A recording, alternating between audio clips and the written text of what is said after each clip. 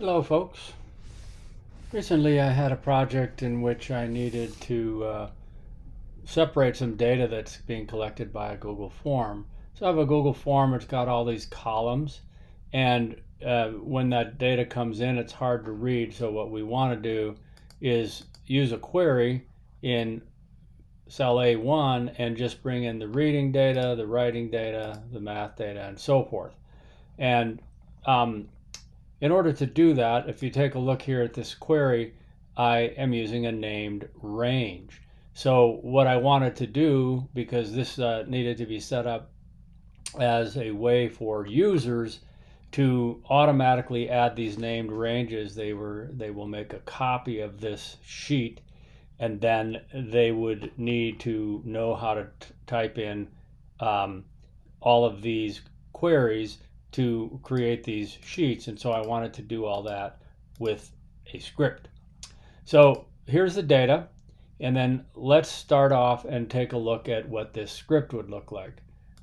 Over here, I'm going to look at this part of the script.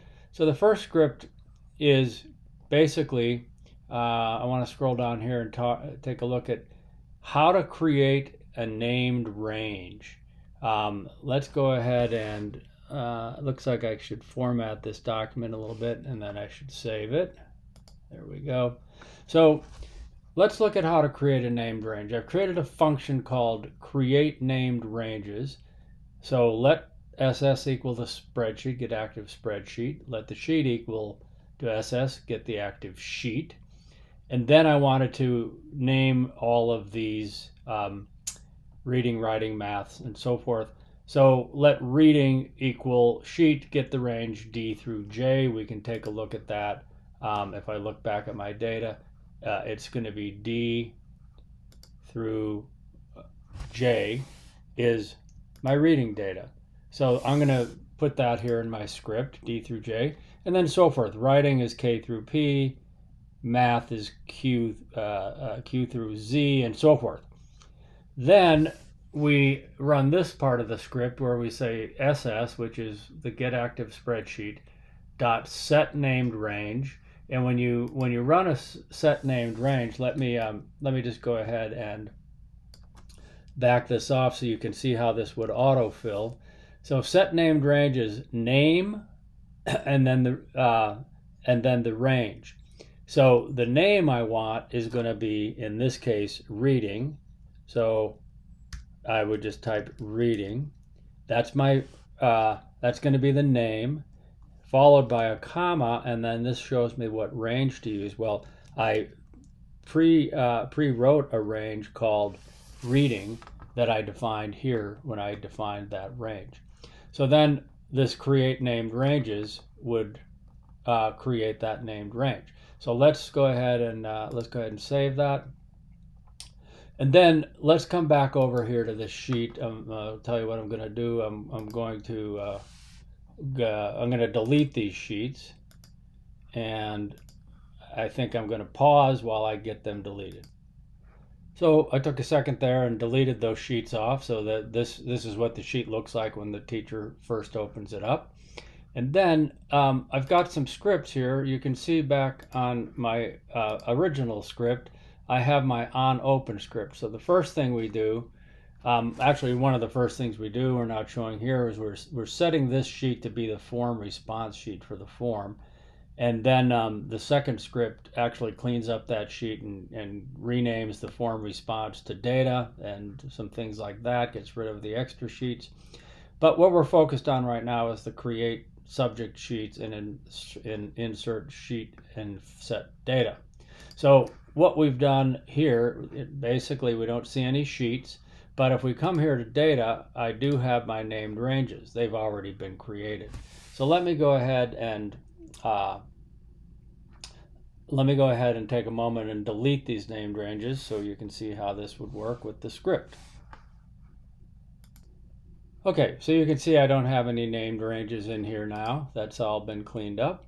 So what I want to do is go back to the script. Now, if I were to run this script, it's going to create, it's going to first create the named ranges, and then, because let's take a look at that. when I run this script here, the first thing it does is create the named ranges, which we had already defined down here. The second thing it does is it creates a new sheet. It creates a new sheet and inserts the sheet reading, writing, math, social studies, science, health. It creates those sheets, and then it sets the formula on each one of those sheets. So new sheet, get the range A1, we're going to install that formula, and so forth and so on.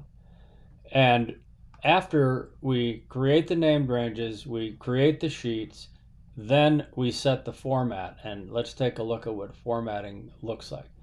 Really what we want to do with this format is let sheets equals the spreadsheet, get active spreadsheet, get the sheets, let the range equal to A1 to H, and the header equal to A1 to K1. And then sheets for each. What we're going to do for each one of the sheets that this function finds, it's going to set the wrap strategy. We want to wrap the data cells. We want to make the header. Notice that this is the header range. We want to make it bold, and we want the vertical alignment to be middle. And by the way, if you look at how we have this set up, A1 to H, so the range is automatically going to set the wrap strategy. We're going to set the frozen rows, and then I also wanted to define the width. So if I were to run this script from here, I would end up creating, it would do all three of these things. But what we could do to show how this would work, let's go ahead and insert a little drawing, and let's go ahead and put in a little button here so we can see how this works. Let's use, I like using this button shape, and I'm going to just create this button, and I'm going to call it create named ranges, because we've set up that script. And I'm going to save and close. So now I've got this button.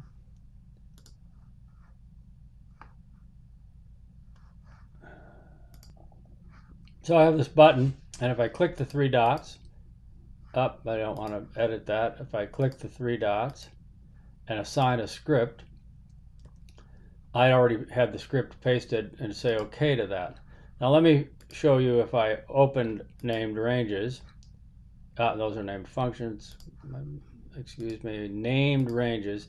So now I don't have any named ranges, but when I run my script, there we go. That quickly I've got all my named ranges defined. So when you run the script, it goes ahead and creates those named ranges. The next script is to set the format. Well, actually the next script is to create the sheets. But let's just do that. Let's just do this with the work sample. We're on this data sheet. Let's create the subject sheet. So what it's going to do, we have all those named ranges. They're already set up.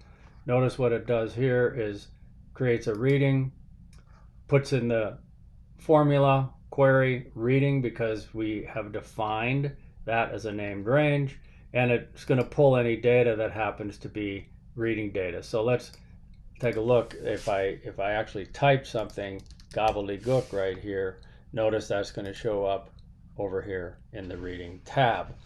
And this data is going to be filled out by a form, so of course I wouldn't be doing that. But let me run that script again, and notice if I run that script, it's going to name those ranges, but it doesn't matter. It doesn't recreate them. If I wanted to get rid of this button, I right-click, I delete, because I don't really need that button, because all of this happens with this setup.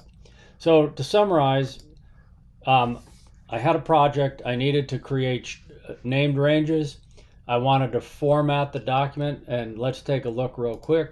So the formatting, you can see this is set up with the